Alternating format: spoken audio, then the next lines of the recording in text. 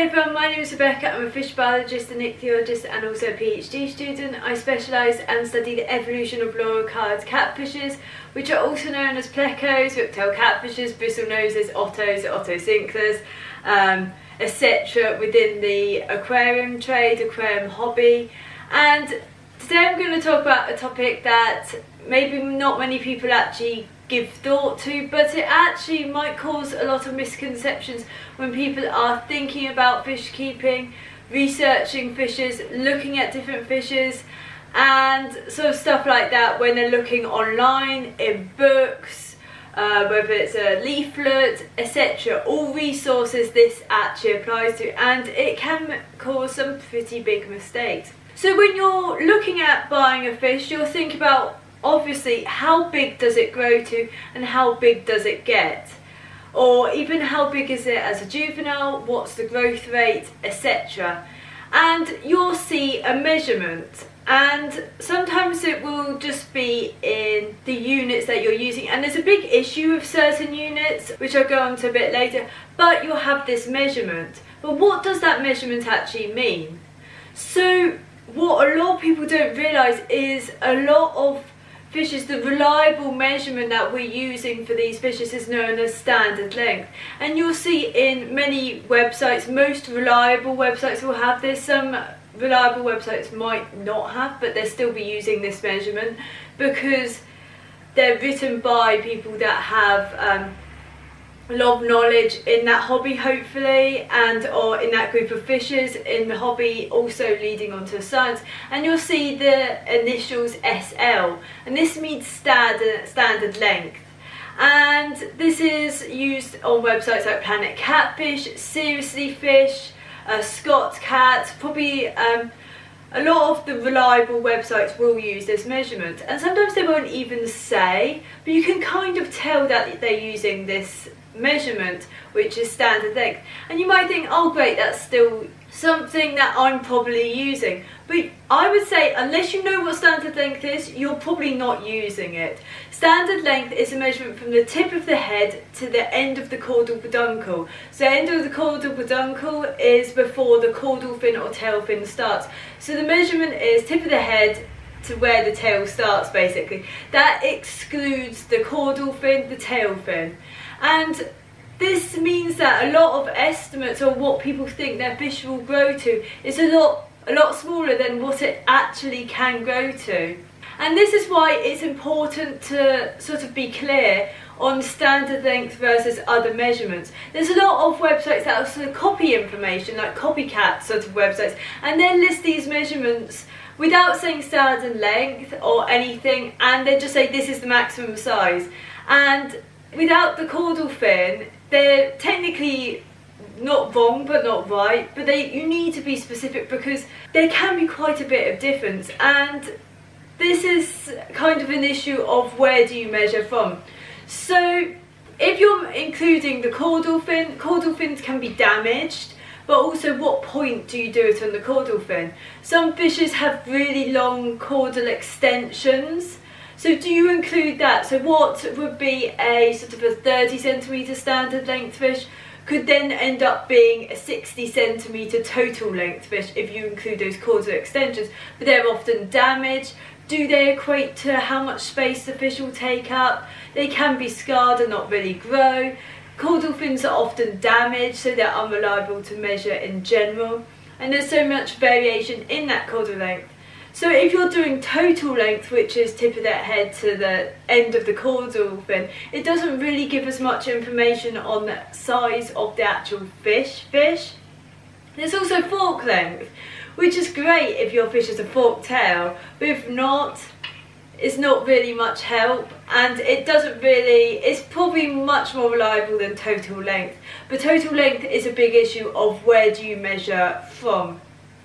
And there's many reasons that we just use standard length, and it's just much more reliable in general. But if you're using this total length, or thinking that, it's just, you're really underestimating how big your fishes can grow, because you're excluding the caudal fin and therefore you're thinking the whole fish is a much smaller one. And you see that quite often with a lot of fishes like Loricariidae, so people think that it's a sort of like a 15-20 centimetre fish, and they're excluding the idea that that 15 or 20 centimetres is just the body itself, not the fin. And also with caudal extensions, they just do get scarred or damaged. The other aspect of this sort of fish measurements is that length of the fish doesn't always give the full information, and this is really important in certain fishes. Some fishes are particularly wide, so the length is kind of matched by the width.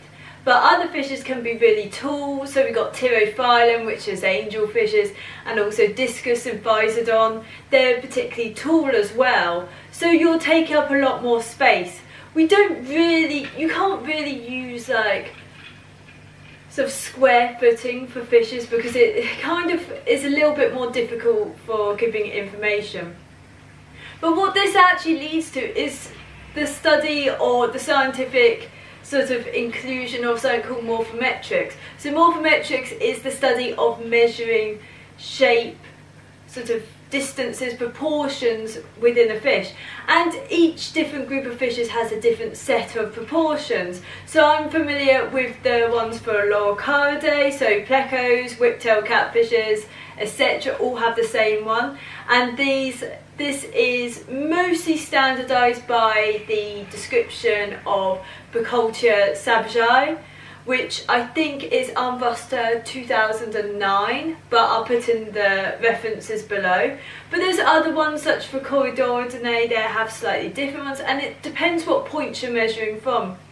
And this builds up a big sort of visual sort of measurements of every important part of the fish. So you've got head length, head width, width between the eyes, width between the nares, and it's more for comparison. So not all of it is useful for fish keepers, but some of it can actually be really important for identifying between different species, because they might have slightly different or different entirely measurements. A big one you might see is the pectoral fin length, whether it kind of goes past the anus or not. That's pectoral fin length would be included, so it would be like pectoral spine, but it's not really one of the major sort of ones that you'll see in the little list, I think, from memory. But it's quite important to know, knowing the different fins, and just morphometrics can just be useful, but that's why there's so many different measurements, and one of those is standard length. Any reliable website will be probably using scientific resources rather than, oh, mine grew this big, so this is the maximum length. Because otherwise you'd see so much like clown loaches only go to 5-10 centimetres, which we know they don't, but if people were only writing on their experiences of how big theirs grew, that's what people would think. And you do see it it's kind of like with lifespans, where people write how long their fish live for, therefore that's how long they all live for.